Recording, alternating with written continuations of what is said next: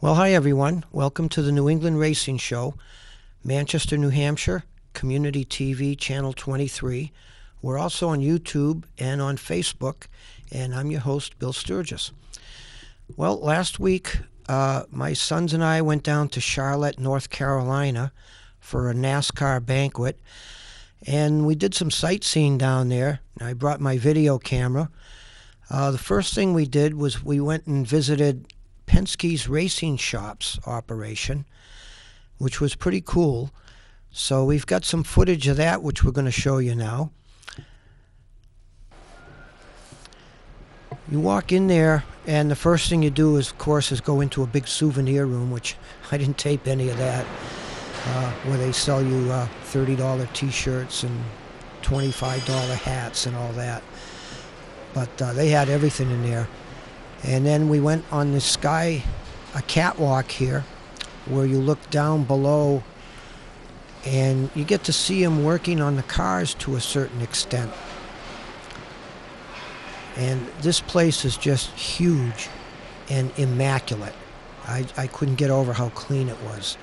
And you look at those workbenches, all stainless steel tops. Right there under that 22 car, they have the scales built into the floor, the 4 scales, 4 pads. On quite a few of the bays they had that. And everything's stainless steel. And they've got the 22 Cup car there. They had done some testing at Charlotte Speedway the day before. They're testing out some new spoilers. I guess these here are some templates, so that when they set the cars up, the bodies and everything, that it's all done properly the way NASCAR wants it. But they were messing around with the weight jackers, and they have tires that they groove. I think they groove them themselves so that they know that those are the tires that they work with in the garage, and not mix them up with the racing tires.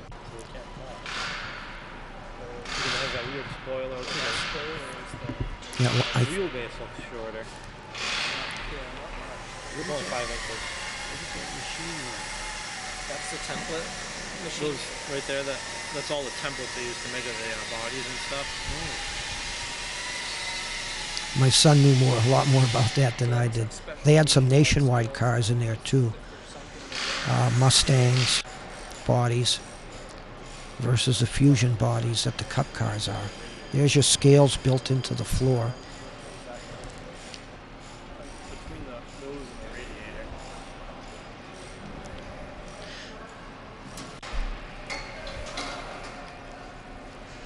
We tried to get down to in the back rooms. They have where they put the engines together and everything, and told them we know Joey Logano, but they said, yeah, so does everybody. So that didn't work. So we had to view everything from the catwalk. There's a Fusion, a Cup car. They had a couple of guys in there under the hood polishing the insides of the body panels.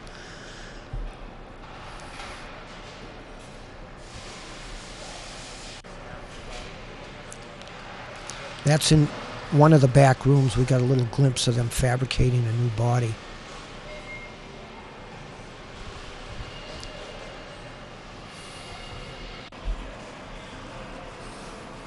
Here's a new Fusion car for Brad Kozlowski.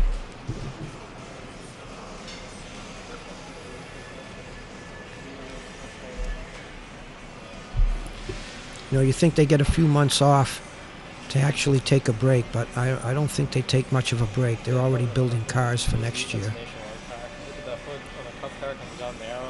Like I said, they were testing the day before we were there. It's a Fusion, it's a Cup car. Yeah. The Mustang is a Nationwide car. The black and white Yeah, it's a giveaway. Nationwide car, the Mustang.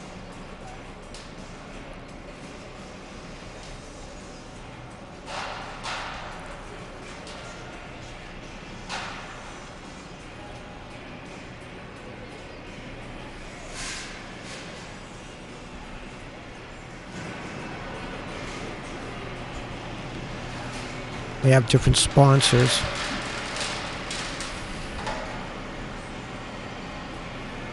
So we were wondering how they turn around and paint the cars in 1 week. I think they just use different cars with different sponsors.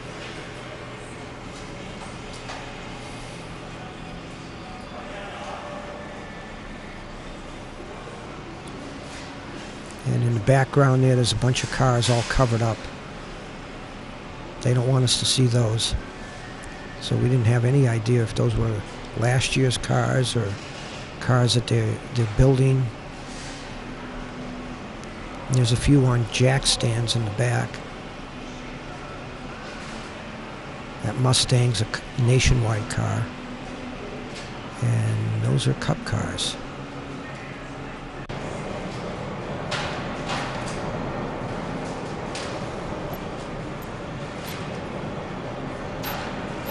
Just amazed at how clean everything was, how many people they have working in there. When you get down there, you realize that this is such a multi-million-dollar business. I mean, it's almost like money means nothing compared to up here in the Northeast, our little operations we have in our garages. Yeah, home bringing the Cup. But that's where a lot of these guys came from. Sometimes they do that with all these hobby stuff.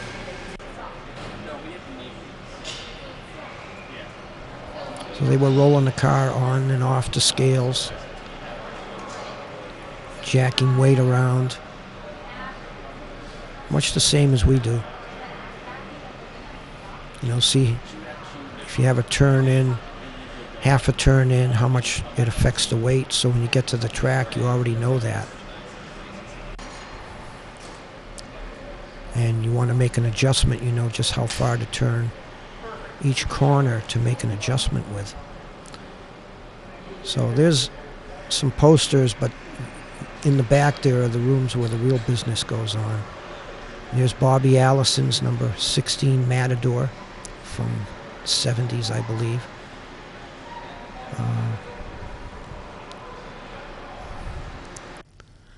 And we also visited, we asked them about the Indy cars. So this is another end of the building where they have Will Power's Indy car on display. What a work of art that thing is. You're looking at the control arms there in the front. They have carbon fiber inlays onto the metal. Everything's aerodynamic. It's flattened out. I was amazed at the steering wheel, how many controls are on there. Not sure what they all were. Panhard bar, weight jackers, brake bias.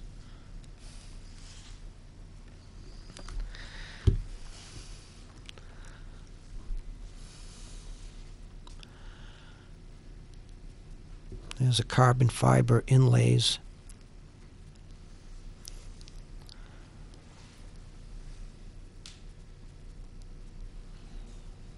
And they can change that wing pretty quickly.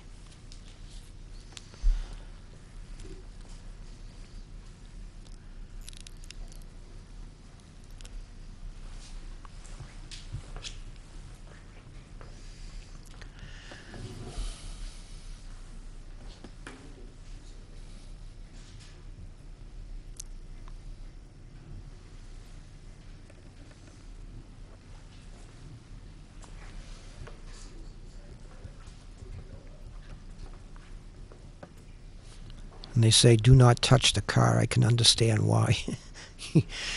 I was afraid to touch it, actually.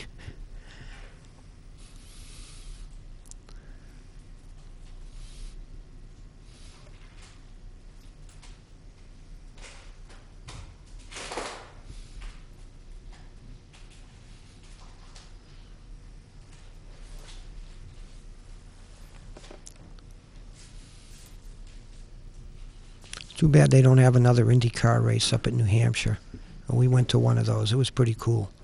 That's when Tony Stewart was still driving the Indy cars back in, I believe, 96. And they had a couple of this car on display. It's like a half size, and you go 50% size for a wind tunnel model. And on the way to Penske's, we passed a huge shop that was actually a wind tunnel place where I guess a lot of these teams bring their cars to check them out.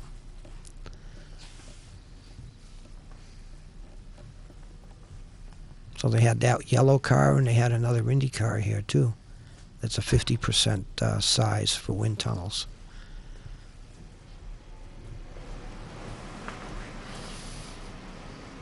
And that looks like an older car.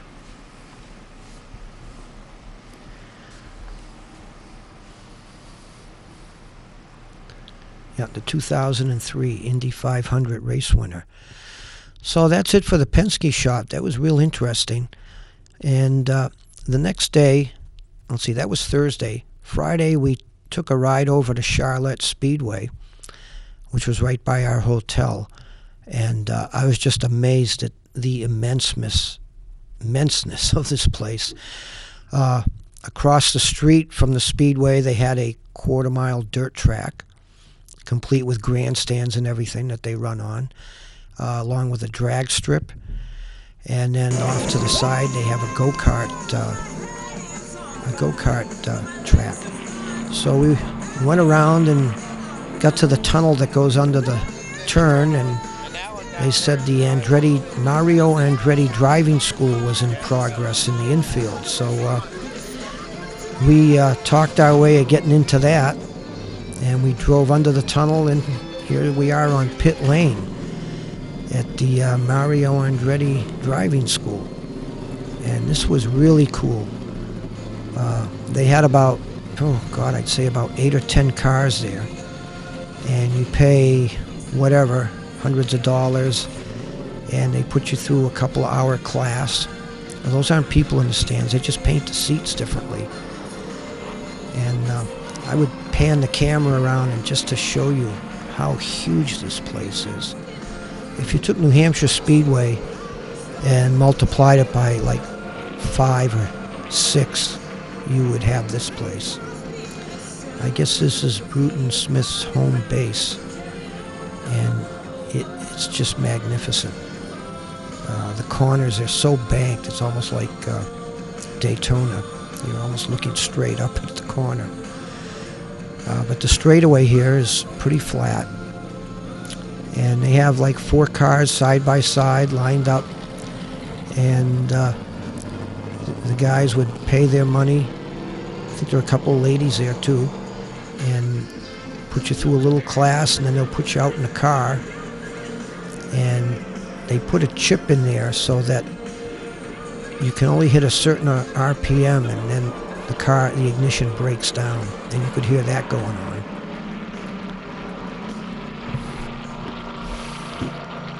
But there's the guys, a lot of old timers like me.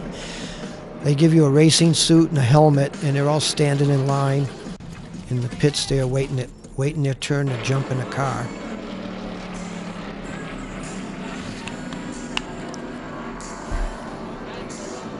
There's one of them.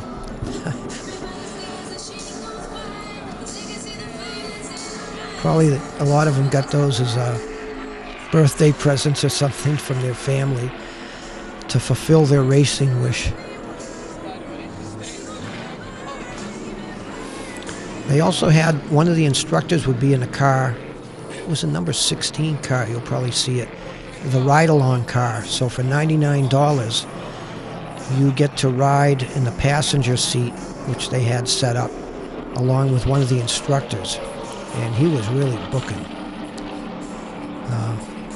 He wasn't one of the guys that were putting around.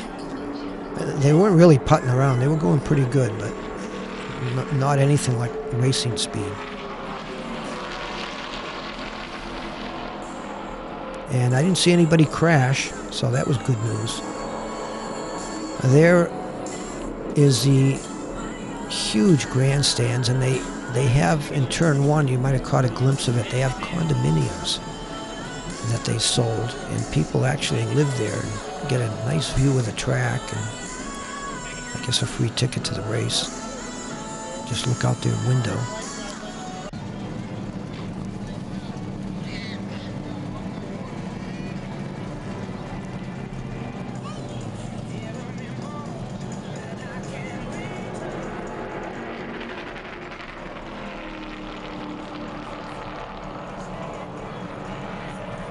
It was pretty neat to get there just as they were doing the driving school.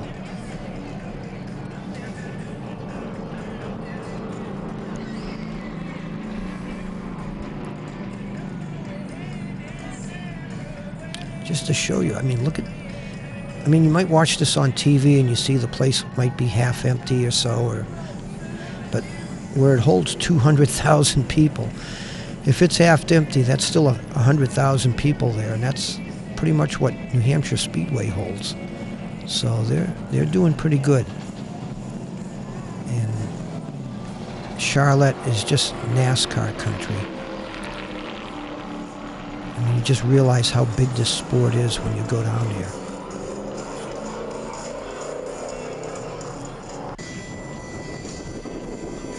So I went up on the roof of one of the buildings back there, get a better view. And I just wanted to show you how big this place was, panning it with the camera. There's your condos behind that little tower. And then just more grandstands. I believe that's a big video TV. There's the back stretch. We hopped up on another little level here.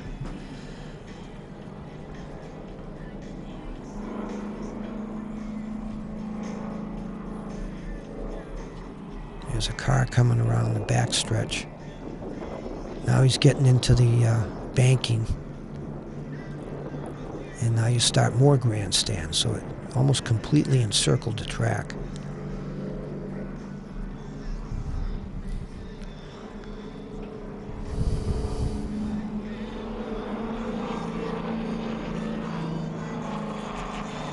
Jeff Gordon car.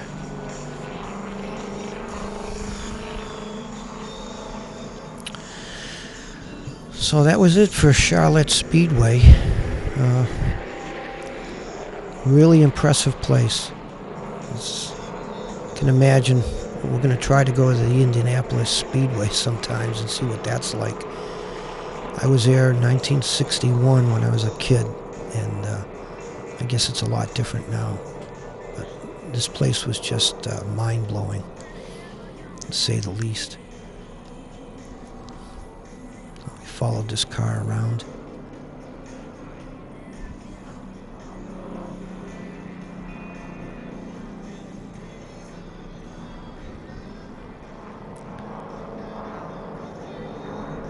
He's probably going 130. Doesn't seem like it. Well, that was quite a visit down there. Our next couple of shows, we're going to show you the NASCAR Hall of Fame that we went to. And they allowed us to bring the video camera in, and we taped a couple of shows from in there. It's quite a place. But seeing as how this is a week before Christmas, I wanted to show you a little video I got of one of my favorite Christmas stories called Barrington Bunny. And it's written by Martin Bell. And they did a little video on it. And we're going to show you that now.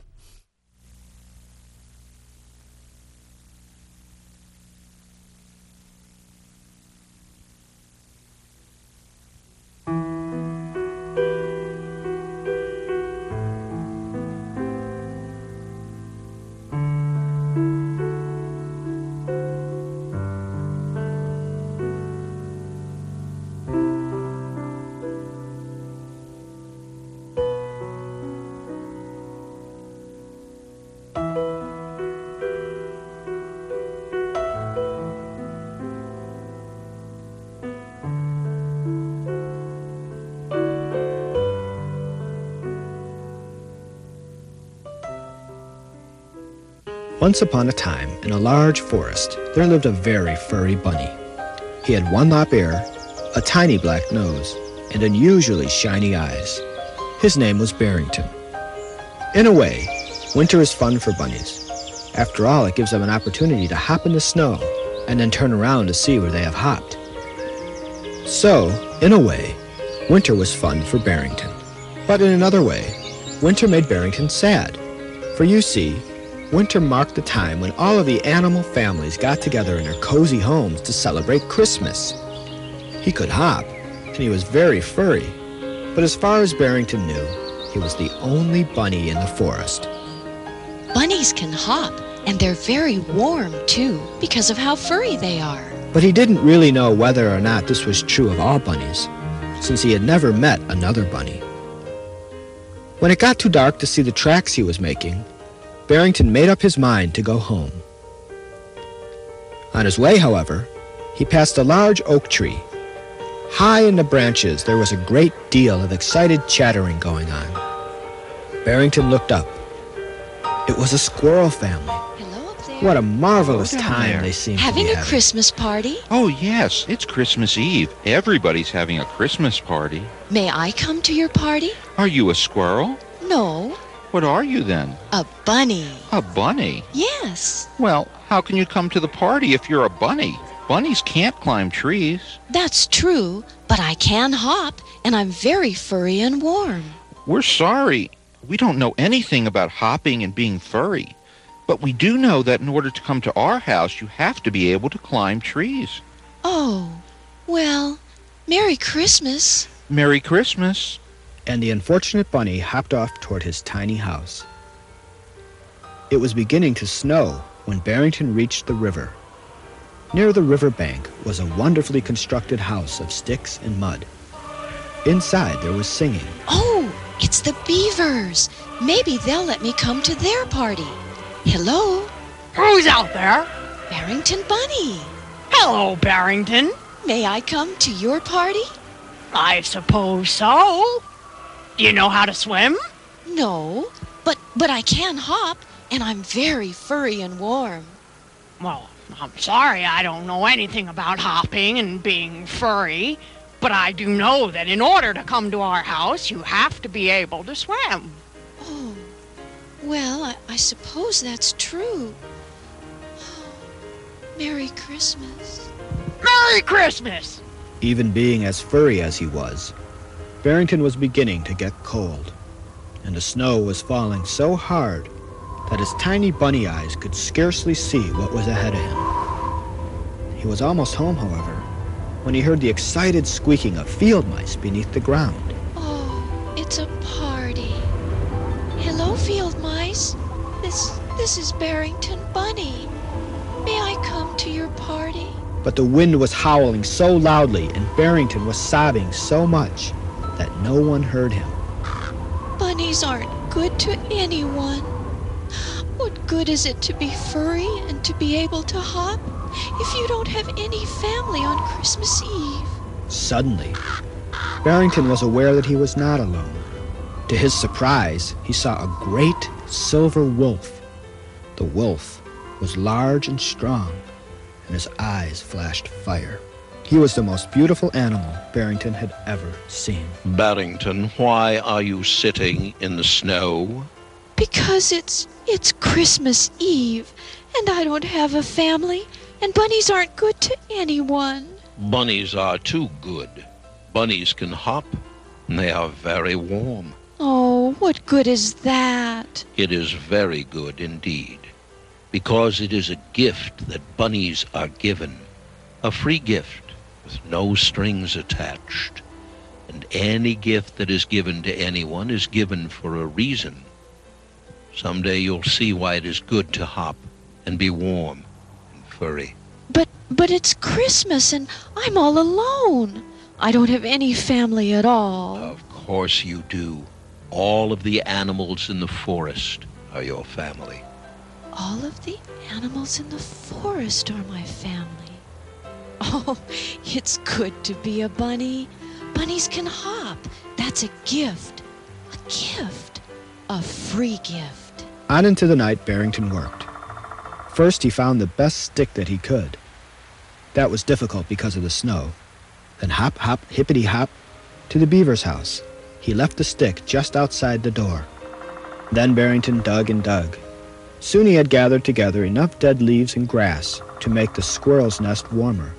He laid the grass and leaves just under the large oak tree. It was late when Barrington finally started home, and what made things worse was that he knew a blizzard was beginning.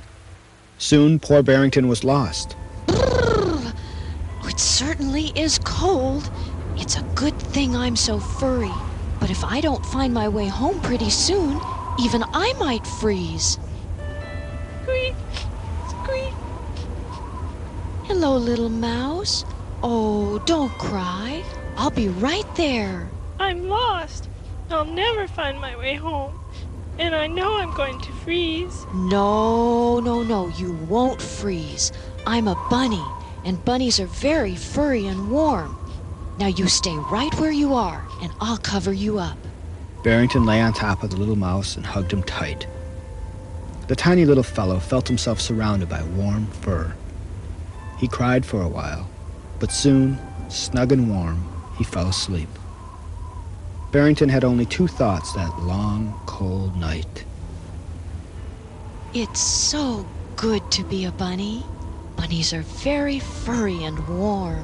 And then, when he felt the heart of the tiny mouse beneath him beating regularly, he thought, all of the animals in the forest are my family. Next morning, the field mice found their little boy asleep in the snow, warm and snug beneath the furry carcass of a dead bunny. Their relief and excitement was so great that they didn't even think to question where the bunny had come from. And as for the beavers and the squirrels, they still wonder which member of their family left the little gifts for them that Christmas Eve. And no one anywhere in the forest noticed the great silver wolf who came to stand beside that brown, lop-eared carcass. But the wolf did come and stood there without moving or saying a word all Christmas Day until it was night, and then he disappeared into the forest.